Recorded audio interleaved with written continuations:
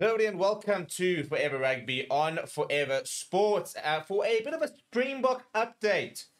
Yesterday, Rassie Erasmus addressed the media and spoke on a number of different things. And one of the most exciting parts of the press conference was when he was asked about SACHA FEINBERG-MNGOMEZULU and how impressed he's been with him as a player and also as a person. And a very interesting update and a part from Rassie Erasmus where he basically confirmed that SACHA FEINBERG-MNGOMEZULU is definitely in the running to be a potential Springbok captain in the future. Something that I think most South Africans are kind of very aware to the fact that he will one day captain the Springboks, if not permanently, at some stage in his career.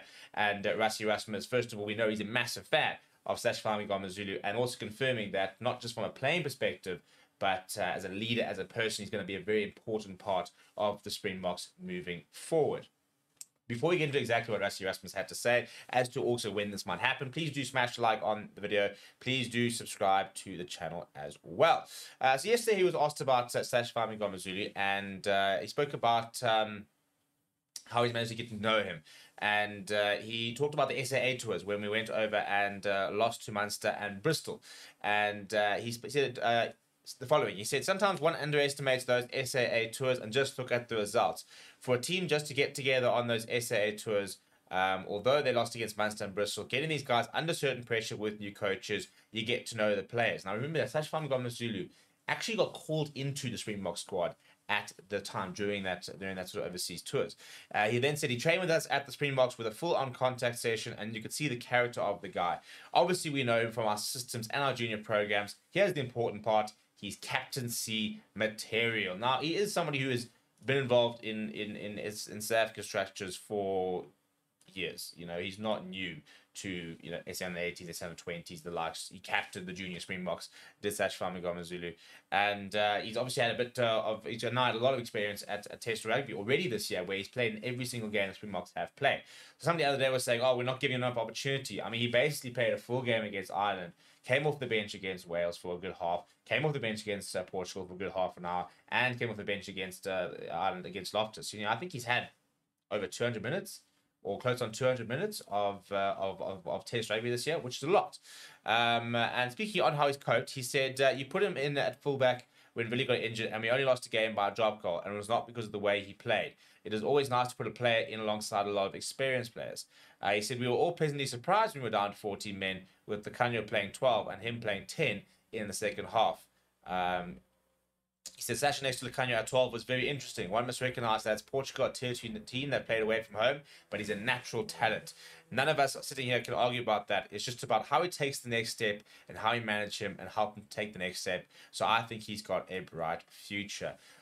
What's going to be interesting about SACHA FEINBERG-MNGOMEZULU is that the Springboks have never really, under Rassie Erasmus, has never really gone with a backline player as a captain. Lucanio, captain, I think it was the SAA side against the British and Irish Lions. 100 Pollard is supposedly the official vice captain, but almost is never the actual on-field captain. So this presents a bit of a dilemma for SACHA FEINBERG-MNGOMEZULU, who, if you ask him right now, is captaining everything, he'll tell you no, playing for the Springboks everything, but he knows that he'll be in the conversation. He wants to be the general, the leader of the Springboks. He's kind of got that ambition. Whether he will be, time will tell, because again, this kind of management have always sort of favoured a forward as captain, because someone who's close to the referee, by the rucks, by the scrums. So not to say that counts him out, but it will be interesting to see, will he become really the first sort of permanent captain that is in the backline for a long time for the Springboks, who we've had Warren Whiteley before, we've had Dwayne van Buren, we've had Evan Etzebeth captain recently, then Siya Kolisi became the captain sort of permanently, who's kind of is the latest sort of permanent captain for how many years. But yeah, during those sort of some of the captains we've seen under Rassie Erasmus, and we've generally never really seen on-field captains being in the backline. Bongi Mbambi's done it, Deon Fourier's done it, for example. So it's going to be an interesting one.